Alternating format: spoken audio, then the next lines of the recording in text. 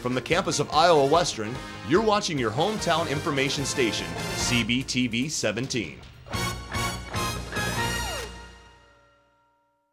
The Missouri River summer floods destroy Iowa farms last season.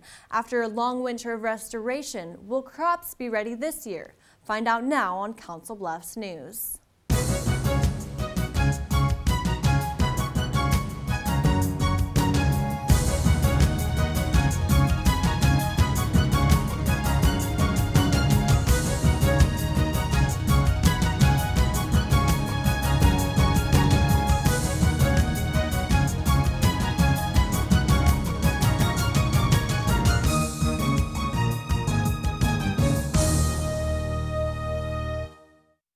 Hello and welcome to this week's Council Bluffs News. I'm Rebecca Ray. All over the Midwest, plants spring up sooner than normal, which creates fear of frost.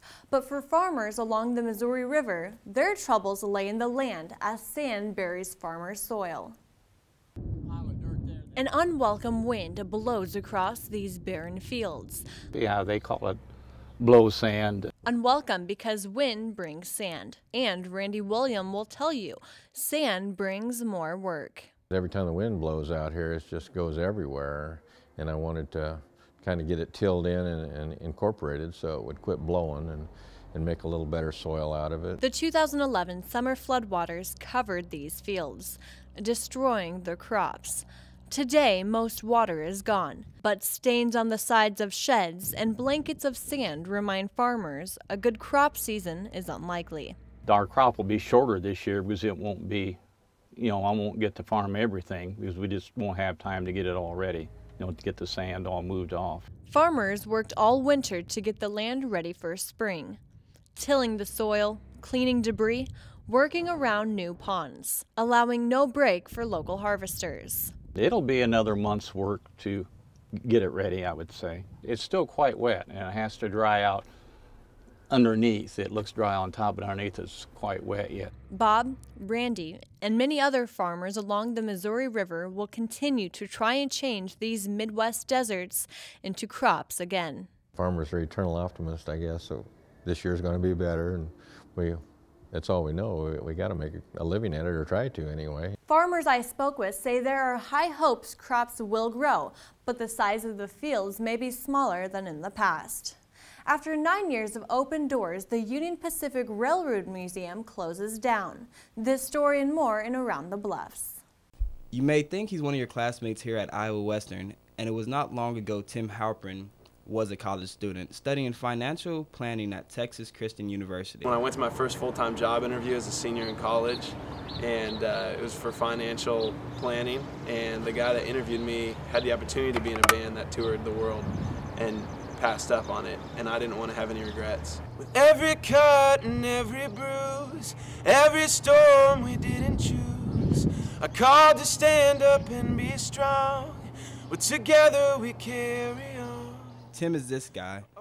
At age 24, living his dream as a singer and songwriter, born and raised in Omaha. His first big break came in 2011 on the hit television show American Idol. He made it to the top 12 finals and made history on American Idol by becoming the first performer to showcase an original song. I learned a lot about what my strengths are as a performer and some of the areas I could work on as well. And it also just got me prepared to be in front of a lot of people and in front of a lot of eyes and ears. And that was a challenge for sure, but I grew a lot as a performer. Yes, you truly feel it. It's like I could write. This day, Tim shares his dreams and passions with Iowa Western writing students, letting them know they can do whatever they want by working hard and not giving up. Reporting for CBTV 17, I'm Kenneth McDaniel. Thank you. A new bar in the 100 block hopes to bring a missing vibe to the surrounding bars. We're just hoping to bring a little bit of a different entertainment to the 100 block menu. Rule 11 celebrates their opening with the ribbon cutting and say they are happy to be part of an expanding downtown. It gives us a chance to have other members of the business community come in and say hi, and it's great to see their support. It kind of makes us feel like we're officially a neighbor now. The Union Pacific Railroad Museum closes its doors. Received funding to completely redo our entire first floor exhibits here at the Union Pacific Railroad Museum. So in order for installation and construction to happen, we unfortunately had to close our doors. The funds will bring a new exhibit to Council Bluffs and completely change the inside of historic UP Museum. Construction, electrical work, painting, all kinds of things that we just don't have the space, and for safety concerns, visitors just wouldn't be able to view the rest of the museum. The new exhibit, Built in America, will feature the transcontinental railroad system, which connects the United States from east to west. There'll be so much to see here. Not only are we bringing out an impressive amount of artifacts, there's going to be many more interactive exhibits where people can actually use their other senses to feel and learn about how the railroad was built. The size of the new exhibit is so large, the Union Pacific Railroad Museum will stay closed until May 12th for its grand reopening. From Council Bluffs Television, I'm Kyle Ashley. The Union Pacific Railroad Museum looks forward to its grand reopening on May 12th. Staff hopes the new exhibit will attract both new and old fans to the museum. Keep it on Channel 17. After the break, CBTV turns into a Margaritaville. What does the future hold for you? I can explore. I can connect. I can live. I can excel. Put yourself in a great place. Iowa Western. Classes are forming now in more than 80 areas of study. Learn more, a lot more at iwcc.edu. I can believe.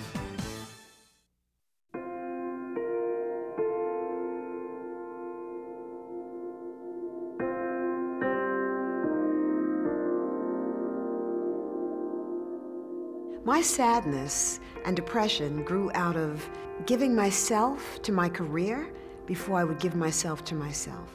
And then I am out there speaking in front of thousands of people with a smile pasted on my face, but dying on the inside.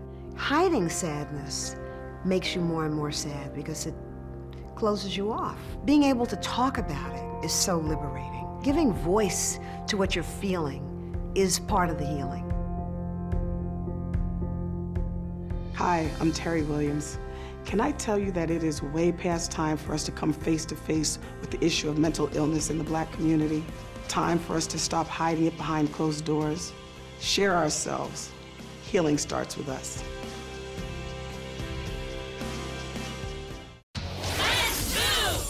Did you know that getting up and getting active for just 60 minutes a day is all it takes to help you get stronger, look better, and feel great? Or that fresh fruits and veggies aren't just healthier and crunchier, they can taste better too? Eating better and getting more active is easier than you think. Yeah! Keep watching for some fun and easy ways to discover the magic of healthy living in your life. America. Let's get healthy together!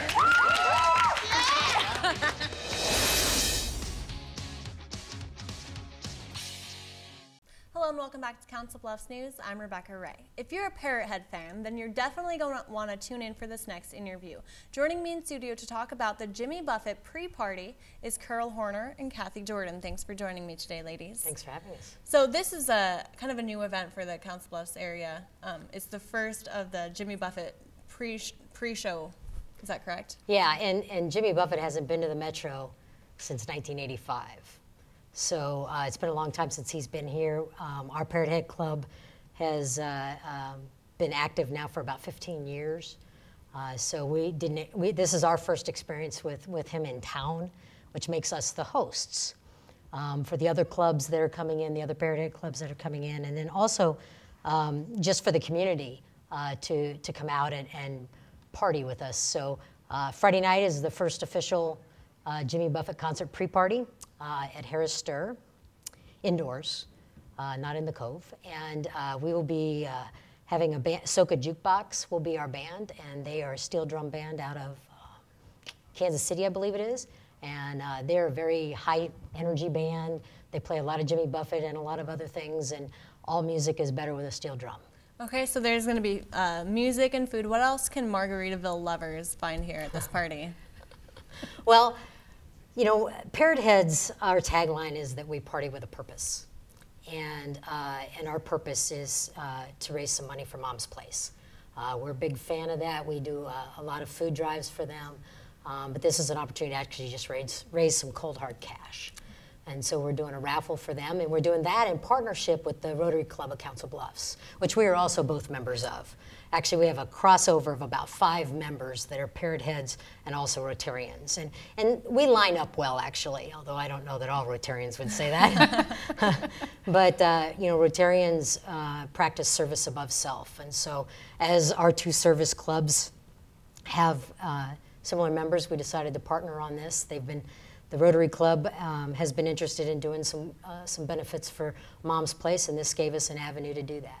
Okay, and along with raising money for Mom's Place, there's, like you said, there's going to be raffles. Talk to me about what kind of prizes people can look forward to. We have 3 great prizes for our raffle. Harrah's in Stir has donated 2 season passes to the Concert Cove series.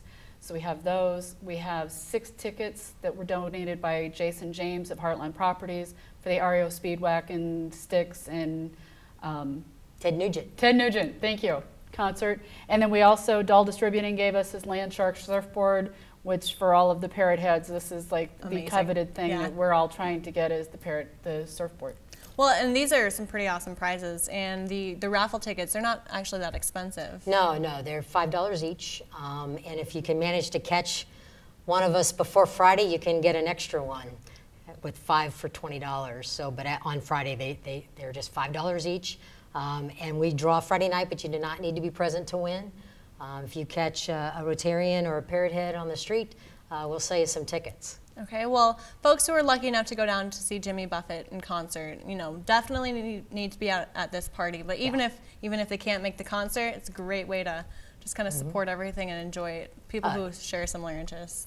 You know, Harrah's has been wonderful to work with. We sought them out, and they kind of sought us out too, because Harrah's manages the Margaritaville casinos for Jimmy, and so it's kind of like a partner. Already, so it was real easy to kind of hook up with them, and they've been absolutely wonderfully accommodating and a really good host for us. We're excited to get a chance to party there on Friday. And I also want to mention that, if folks can't come out to this party, they can always just donate to Mom's Place on their own time. Absolutely. If you go, just Google Mom's Place, they have a donation page on their website, or, just, go down to their facilities and they've got a thrift store, they've got a kind of a soup kitchen, if you will. They feed a lot of the homeless and near homeless. They feed a lot of children in the summer too, that don't get their meals at school, so they get a chance to have a nice, good, hot, warm, home-cooked meal every day. So it's a great organization, and Reverend Waller runs a tight ship, and we appreciate that. So that's why we donate to him. Well, and thank you, ladies, for kind of kickstarting this event. Hopefully it's going to be a great party for everyone who comes out there. And again, thanks for stopping in the studio. Thanks for having us. All right. Once more, the pre-party is Friday the 13th, and if you can't make the party, go ahead, go down to Mom's Place and make a donation. Stay tuned, more Council Bluffs events are up next.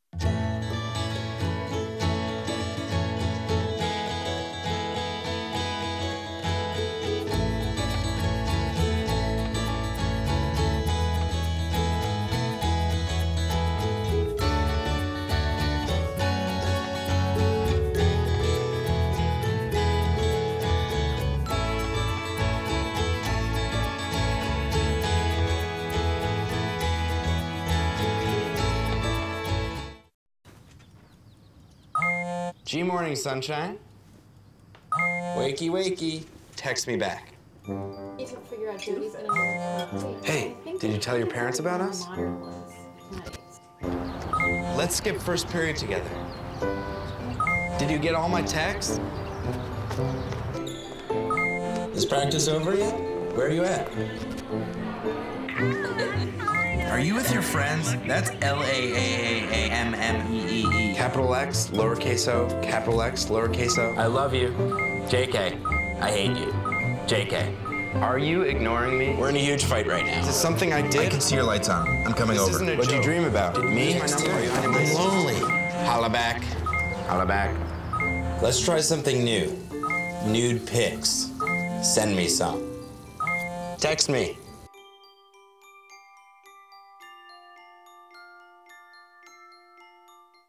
Welcome back to Council Bluffs News. I'm Rebecca Ray. The Convention and Visitors Bureau shows local business owners attractions in Council Bluffs. A ride-along bus tour brings history to life. Iowa Spirit's James Lathrop catches a ride on the educational tour.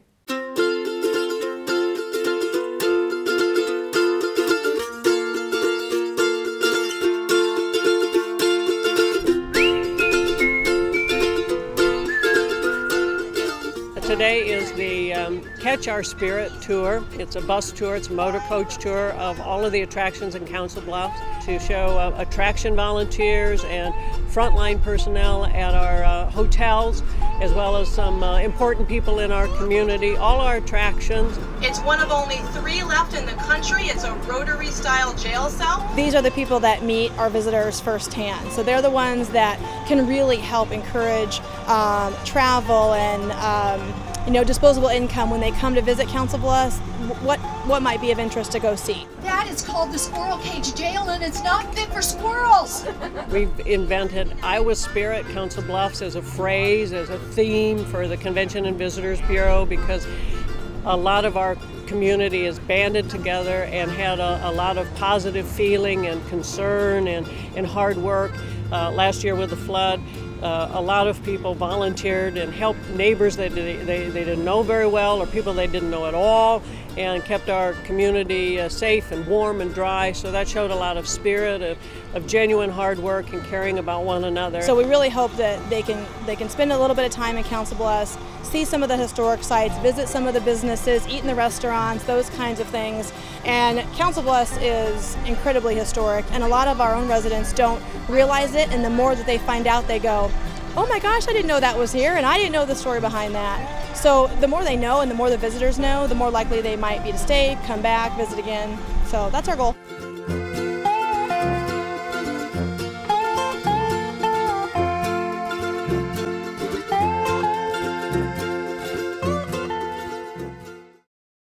If you would like to see more from Iowa Spirit, check them out on the web or like them on Facebook to see more from the Iowa Spirit staff. And if you're looking for something to do in the area, check out the Convention and Visitors Bureau, located at 149 West Broadway. Thanks for watching this week's Council Bluffs News. Keep your TV on Channel 17 for the Bluffs Sports Zone and replays of Monday Night City Council. Have a comment for the station? Email us at cbtv@iwcc.edu or call us at 712-325-3312. We close this week's show with Iowa Spirit staff Daniel Johnson in Posh Pets Grooming. I've loved animals my whole life, and I'm very artistic. I get to make them look pretty, and I don't have to give them shots or hurt them at all, so it was a good fit. I love cats and dogs. I have my whole life, so it's something I've always wanted to do. I've always been an animal person, dogs and cats and everything, and liked grooming more because I just got to spend more time with the animals, and it just fit, and I love it. It's really hard to find a place that would allow animals, and that was the right space for us, and we finally found this place, and it's working out perfect so far, so we're pretty excited about that. We're both hard workers, and we're going for the same goals, so it's a good situation. You really have to respect the other person a lot to be able to work this close with somebody. So we're like best friends, like sisters, like we're around each other 24/7, so kind of have to get along with each other to spend that much time together. So yeah, we have a real good relationship.